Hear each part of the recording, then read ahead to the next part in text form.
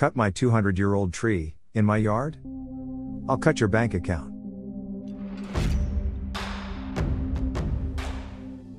If you like true revenge stories, you found the best place for your vengeful needs. From time to time, you see beautiful trees that are old and protected. In the first story, an owner is lucky enough to have one in the garden. But unlucky when they're on vacation, as a jealous neighbor takes the opportunity to sneak onto their property and cut down their original Sequoia specimen, that's 200 years old. They shouldn't have done that, as there are laws that protect old trees, and they can be quite expensive. The second story features a vengeful citizen who sends a questionable letter to a prison pen pal, while pretending to be his bully neighbor, causing a catastrophic rift in his neighbor's marriage. Oopsie. Lastly, ever feel like being watched? Imagine playing a video game, and this rush comes over you. When you look behind you, you see your neighbor's face in the window. Yep, let's talk about Peeping Tom, who bragged too much and talked his way into this episode. Before we start, whisper to the like button that you would purposely forget it at the airport when it relies on you to pick it up. Viewer discretion is advised. These revenge stories might be disturbing to crazy neighbors. It's been 2 years and I can finally share my story. This is juicy, so get ready. We live in an old and big manor that has been split into 3 attached houses. The houses are about 150 years old and were built around 5 huge giant sequoias, which were about 200 years old. In the UK, giant sequoias are very rare, and the 2 in our garden upped the house price by about £60,000. We lived next to 2 really nice neighbors, one young couple and one old couple. Now on to the actual story. Unfortunately, our old neighbors passed away, so their child and her family moved in. Let's call her Jo. Jo became a pain in the ass instantly. We had been sharing chickens with the previous neighbors and Jo agreed to keep sharing them. However, on her nights of doing the chores she would constantly forget to put them away, so we would have to check them every night anyway. One night, her little brats thought it would be funny to open our personal duck pen. This led to a mass slaughter of our ducks. Our chickens received the same fate. About 2 years ago, there was a big storm and one of her sequoias fell over and died. They were distraught, understandably, but from then on the jealousy started. She would constantly complain about how lucky we were to have 2 sequoias in our garden, but emphasized how our sequoia was creating too much shade in their garden. I can assure you it wasn't. There were a few dry threats like, they would chop it down or they hoped for the next storm to blow it down. But we just brushed it off as Jo being a pain. Until we came back from a holiday to France, only to find a huge 6-meter stump and nothing else. How the fuck do you get rid of a 100-foot tree in like 2 weeks? 2 of our old British oak trees had been crushed as well. It forced my mom and sister into tears, and colored my dad's face to pure red. But in the end, we had no evidence that Jo had done it. When confronted, she claimed that there had been a storm and she had to get rid of it. Luckily, we had a security camera at the front of the house, but unfortunately, we didn't see her on that camera. You can get on the property unnoticed through the back if you go through a few fields. But we could only speculate. Out of nowhere, we were given an £8,000 bill for damages to her property, and to cover the fees for having the tree chopped down and removed. Let me add, the valuable wood alone would have been worth a small fortune. We had lost all hope and didn't know what to do. But when 2 weeks had passed, my dad came running in from the garden. We had put up a wildlife camera a few months ago. And unexpectedly, it caught what happened to our tree.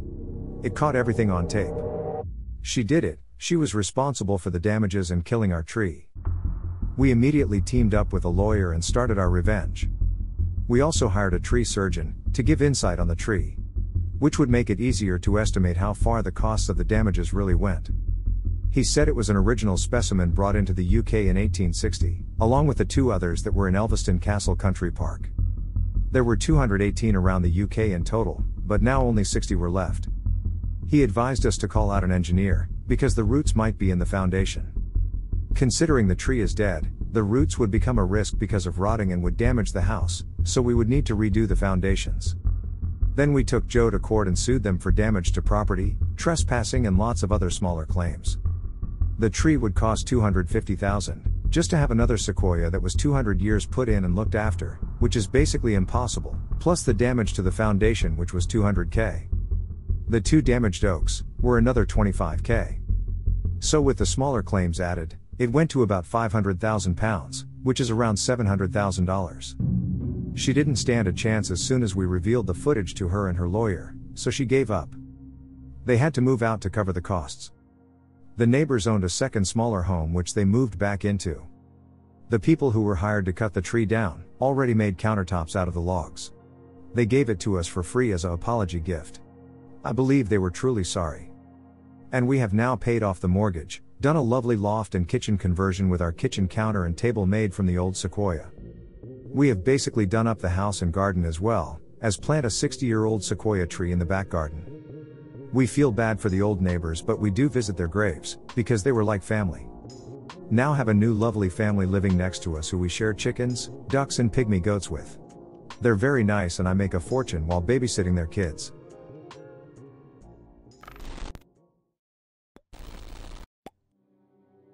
This happened a couple weeks ago, but I saw the result of it earlier today.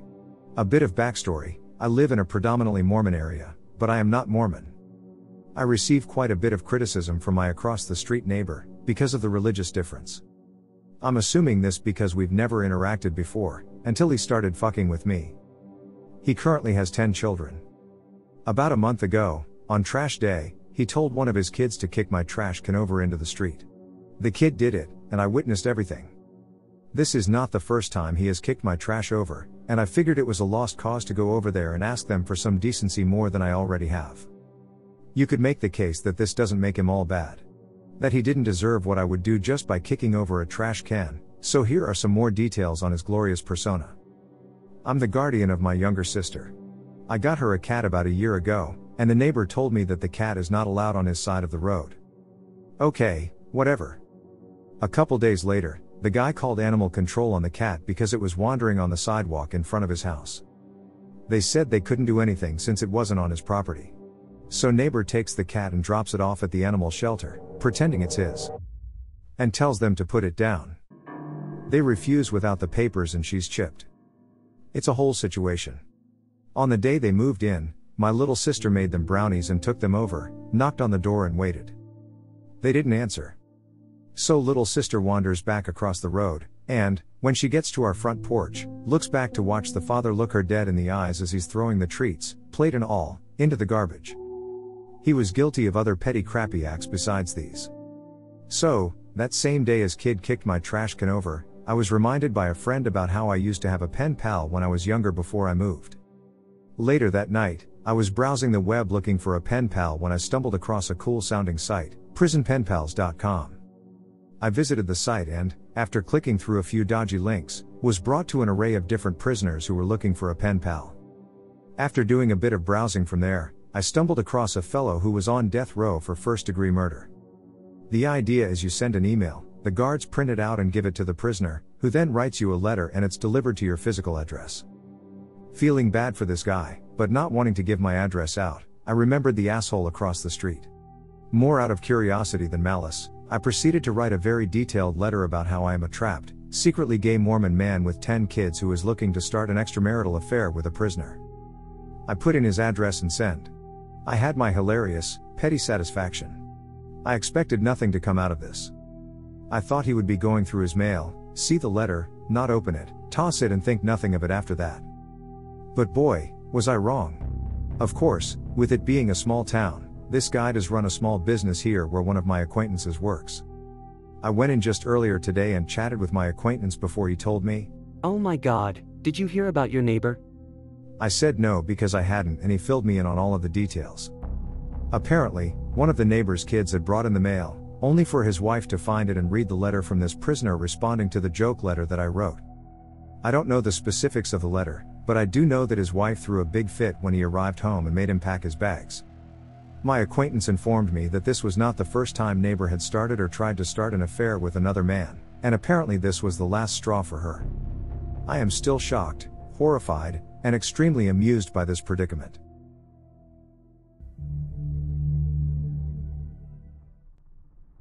I started renting a house about 5 years ago. I had always lived in apartments and I was excited to finally have some space and privacy. This was ruined within the first week by my prick neighbor, who made my 4 years in that house miserable. He's in his late 40s or early 50s, and despite seeming like a fully functional adult, he has never lived outside of his parents' home. The mom never spoke and the dad only spoke to me once, right after I moved in. He was polite, but avoided me from then on. For a long time I was trying to figure out if I had offended them or was somehow acting weird or suspicious to them. But I'm sure I didn't. So back to Tom. He spends every possible minute cleaning or admiring his truck, so he practically lives in the driveway. When he isn't bragging about some sketchy move that he just pulled on someone, he is hitting on the wives and daughters of anyone on the street. I moved in during the winter, and during one such winter mornings, I started noticing footsteps in my yard. I found out that he was walking into my yard to look in my windows and see what I was watching/playing during the nights. I bought a simple security system and put a few cameras up, and this stopped. When I bought the camera system, I made sure I got thick curtains too. Then he started mowing my side yard. He would mow it the day after I did. I asked my landlord about this and was told that Tom, the creepy neighbor, considered it his property and kept arguing about the property line. It's just grass, so I let it go. If I had guests over, he would stare at them and sometimes make comments when I wasn't around to hear him. If I was in the backyard, he would have a reason to be in his backyard. If I was in the house or the front yard, he was in his driveway where he could see in my living room. If I was mowing the yard, he would get out a lawn chair and sit and watch, putting it away as soon as I was done. After a year or so, I just stopped caring about what he could see. If he wants to watch me play Fallout, then so be it, as long as he stays on his property. It came to a head when I caught him sending his dog into my front yard one morning, instead of letting it out into his fenced-in backyard like he normally would. I told him to stay on his side of the property line, and he said that he was going to break into my house and smash my cameras and computer. Cops were called and he got off with a warning. Last fall I told my landlord that I was going to move out. During the conversation, I found out that Tom was on workers' comp for an injury that he got at work. Plus that he was now bragging about how he was using his workers' comp checks to set up his own under-the-table landscaping business. My landlord, like most of the neighborhood, doesn't really like Tom. The landlord's son and family live across the street, and Tom has hit on the wife a few times over the years, but he has also started trying to talk to their 17-year-old daughter. I waited for a day when he had his new work truck and trailer, with his name and number on the door, and I made a video of him working on his yard and carrying 50 bags of mulch and climbing ladders. I sent videos and pictures to the fraud department of the workers' comp office. Today, I found out that he was found guilty of fraud, ordered to pay back every dollar, and may end up in jail in the future. I am happily living in a new place that has a lot of land between me and the neighbors.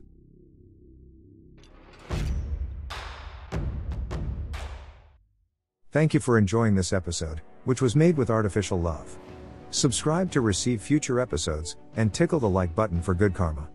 Do you have any experiences surrounding this topic? Share yours below, I'll join the conversation. And I'll be seeing you in the next one.